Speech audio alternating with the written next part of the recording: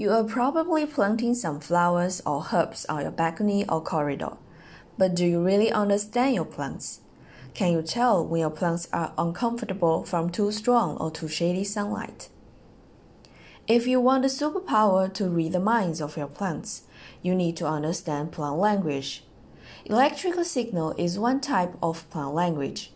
For example, the interesting phenomena of closing Venus flytrap and mimosa plants are controlled by electrical signals. To capture and translate plant electrical language, our team from School of Material Science and Engineering invented a plant conformable electrode. Traditionally, plant electrodes are rigid metal wires that can harm plants. Our electrode is made of a sticky and conductive thermogel material, much like a glue.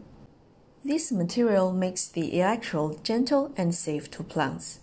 Moreover, the soft and sticky material can fully cover the rough plant surfaces, improving signal transmission quality.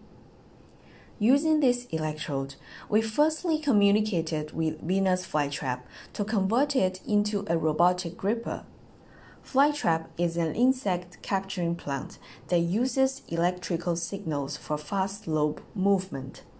We figured out a communication protocol with Flytrap, which allowed us to send commands to it. Without touching it, we can trigger the Flytrap closure. The Flytrap can be further connected with a Wi-Fi chip, receiving electrical commands from a smartphone. The Flytrap robot can be used to capture fine wires and moving objects. Besides the robot, we can also use our electrode to monitor plant damage.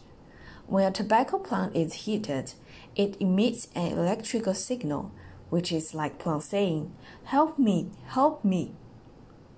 Moreover, when a plant is watered, an electrical signal is also captured by our electrode. We can easily translate the signal and send a message to the smartphone, writing, "Your plant is watered." Through decoding plant electrical language using our electrode, we hope to take better care of plants surrounding us. The technology invented can be utilized in precision agriculture in the future, where every crop can grow healthily and happily.